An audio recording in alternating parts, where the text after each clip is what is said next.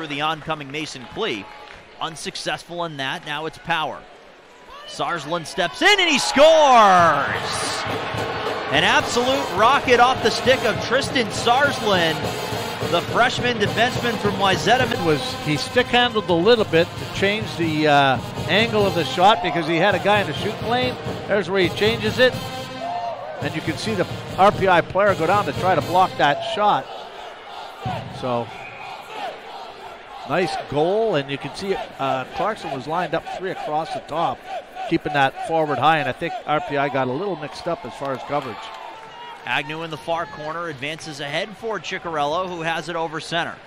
Danny Ciccarello knocked away in a good poke check by the oncoming Surdy. Stepping in is Mashi, he scores!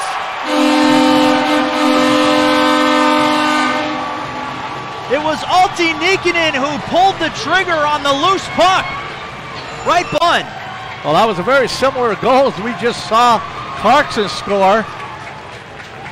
He lasers it over the glove hand. Hayter had gone down and right over the glove hand. Here's another look at it.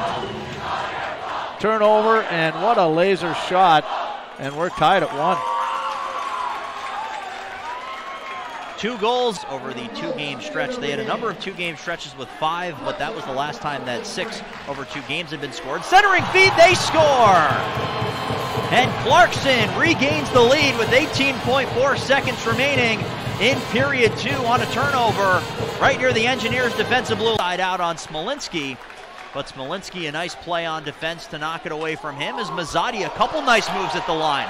Far side, score! Austin Heidemann on the power play, and the game is tied at 2. Wow, what a shot by Heidemann, but if I'm...